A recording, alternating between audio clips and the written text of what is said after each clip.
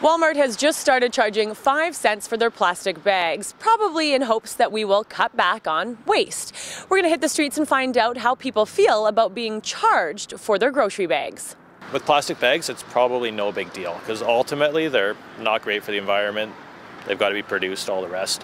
I think it makes sense to get rid of them and then or charge people for them.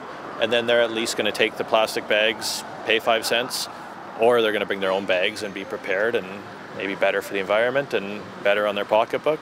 I think they should increase the price. I mean, just remember to bring your bags. It's not that difficult, and being charged and you remember it better. I usually bring my own plastic bags and recycle them. I'm not a big fan. I'm all fan of recycling plastic bags or buying heavy-duty bags and using them over and over again. Considering how much garbage goes into the ocean, I think it's acceptable, considering they sell cloth bags and they do help the environment. Let's hope that Walmart, being the industry leader that it is, sets the pace and everyone charges 25 cents a bag. I don't mind the idea. Then it will be less plastic bags probably out there in the environment, and it will force people to start bringing their reusables. If you'd like to share your opinion on the story, you're always welcome to comment or send us a note to letters@castanet.net. I'm Jen Zielinski in Kelowna for Castanet News.